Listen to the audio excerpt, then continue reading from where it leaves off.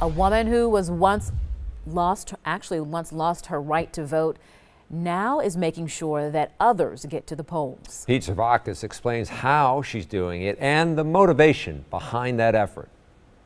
Data from the state shows turnout in Milwaukee typically takes a dip in midterm elections. Tequila Burris wants to change that. Have you guys voted yet? Yeah. Yes. The 28-year-old MATC student does voter outreach on campus and gives nonpartisan presentations to classes like this one about the importance of getting to the ballot box. She's a convicted felon who only got the right to vote back after completing probation. Is one of the reasons you're so passionate because you had that right taken away for a while?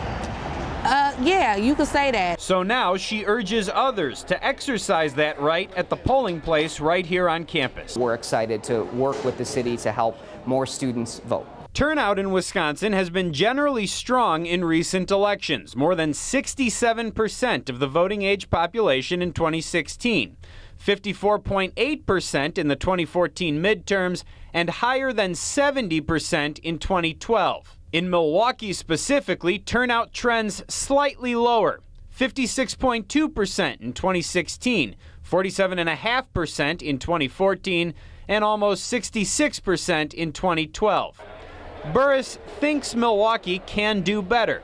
That's the reason for her work. We should have 100%, you know, because everybody should pay attention to what's going on around them. In its first full week open, which was last week, that polling place at MATC tallied 368 early votes.